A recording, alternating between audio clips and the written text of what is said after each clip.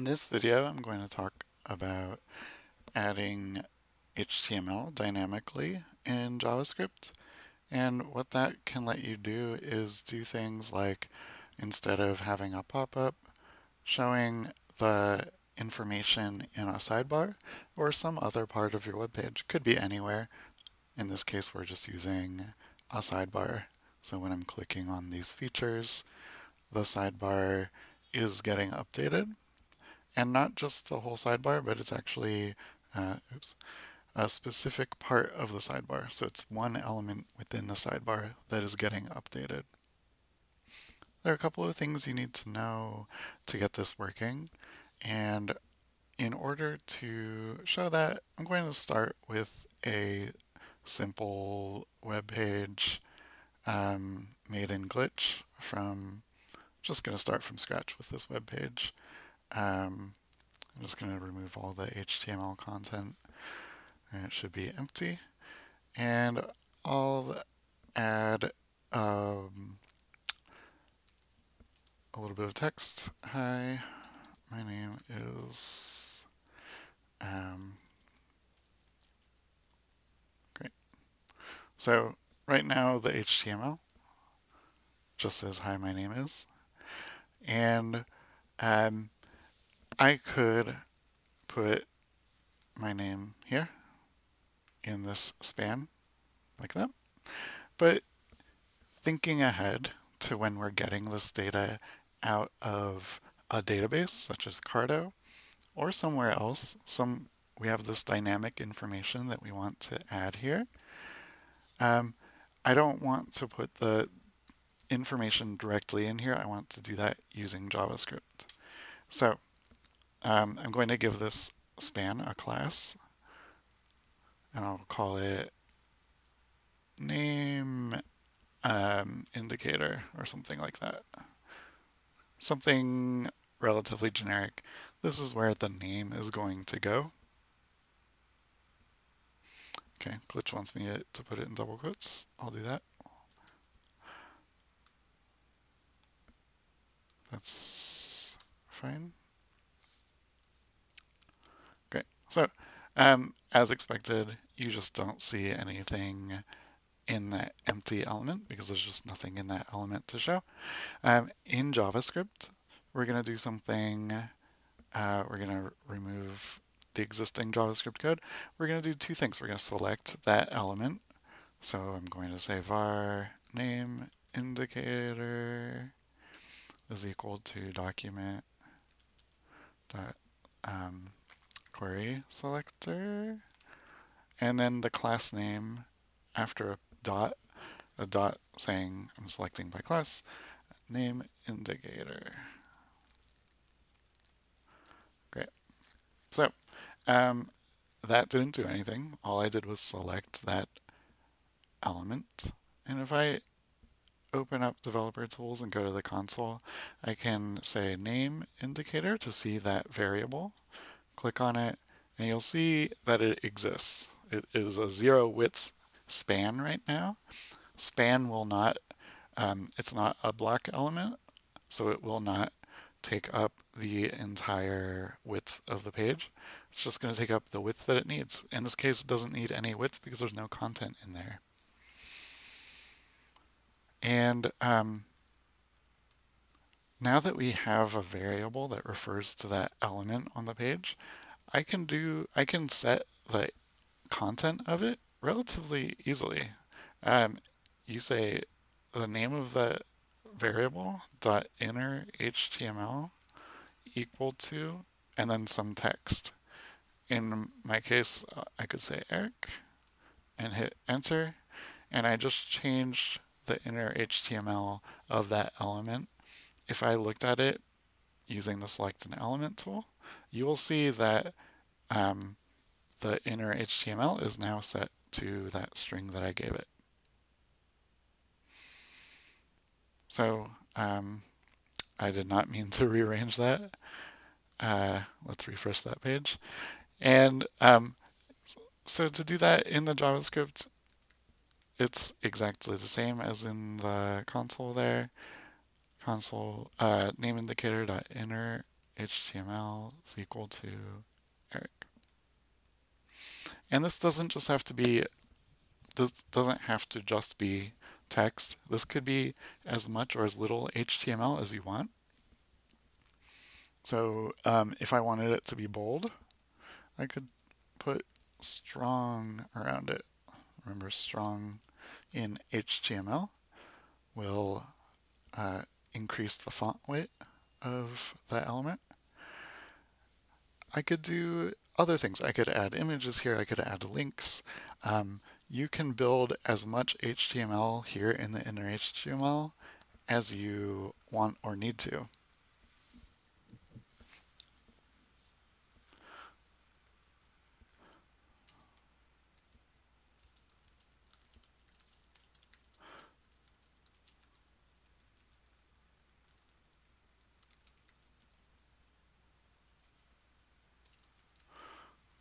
Okay, this isn't actually my site, but you can learn more about me at and link to a web page, and you'll see the inner HTML is now all of these things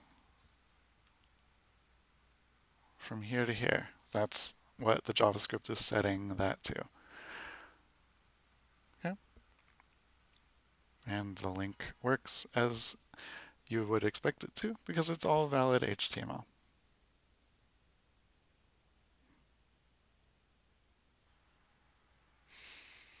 Now, this can get to be a lot to look at in your JavaScript, and there are good arguments to be made for moving anything that looks like HTML into your HTML file. Generally makes it easier to think about, makes it easier to find when you're thinking about changing the HTML of your page if all of the HTML-like things are in your HTML. So how could we do this? If we look at the original example that I started this with, you can see that we are updating the sidebar using a technique exactly like the one that I just walked through. So in this case, I have a variable that is the sidebar. It's actually the sidebar content, just a small part of the sidebar. When a feature is clicked, I create some HTML, as you can see here, and then I set inner HTML to that content. So I'm creating a string, some text, that represents the HTML that I want to put in the content. If I remix this so that I don't accidentally change some code that I don't want to change, I just want to console.log the content so you can see that this is just text. So if I open up Developer Tools from here and I click on a feature, you'll see H3 element with the name Laura, which is what shows up here, and then a div with the price per night, and so on. Okay, so that's all that is happening there. We're getting the data from, in this case, we're getting it from Cardo, and we are adding HTML tags around that data. And then we create a string that is those HTML tags and the data put together, and we set the inner HTML to that. This is fine. It works okay. If I had a more complex sidebar, where, say, I wanted to add links, wanted to add some styles, wanted to just show more information, this gets cumbersome really quickly. And what I would recommend at this point is using a JavaScript library called Mustache. So Mustache, it's called Mustache because it uses a lot of curly braces. If you've used things like Cardo, Mustache is used there.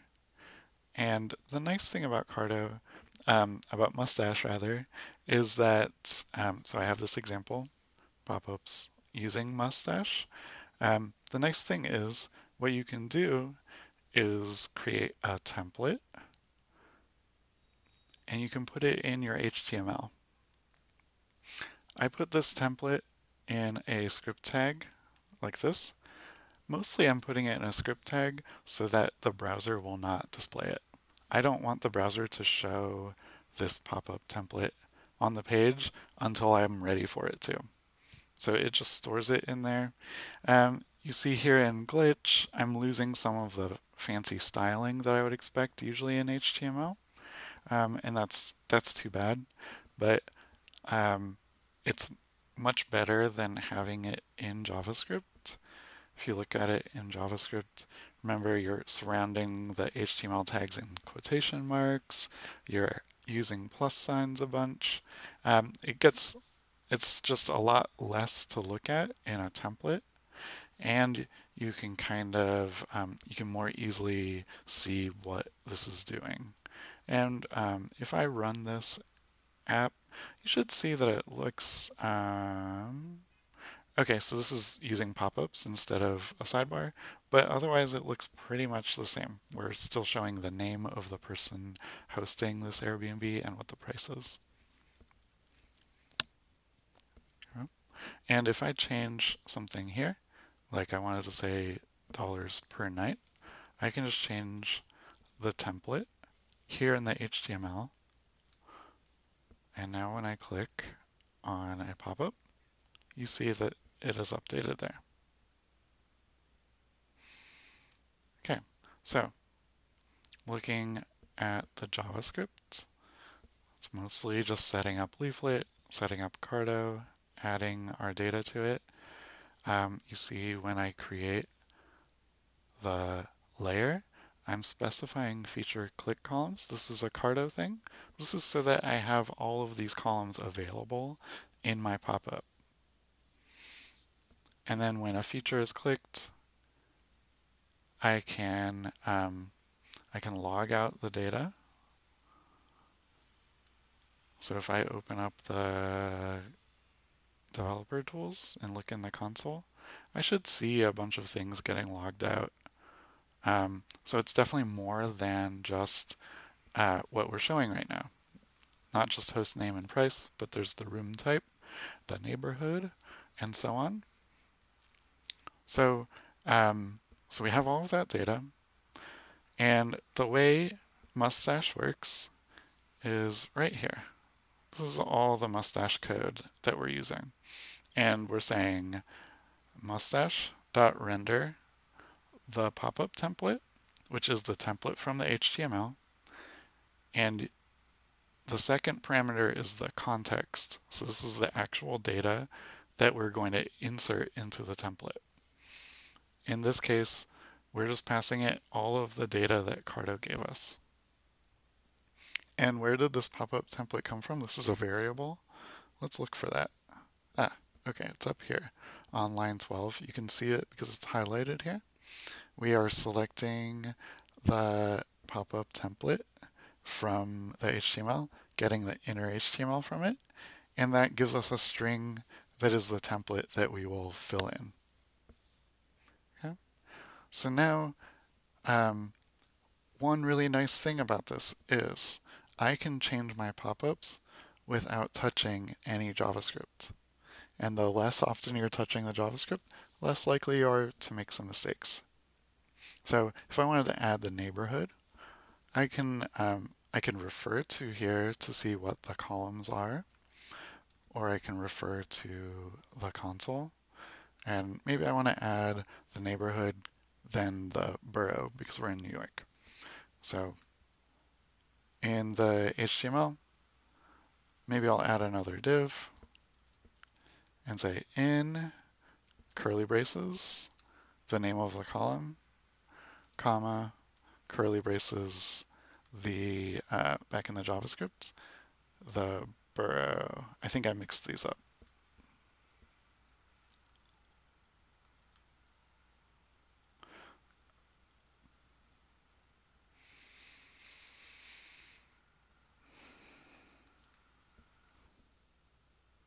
Okay, so now when I click on a feature, you can see instead of those curly braces, we have the actual content from that feature.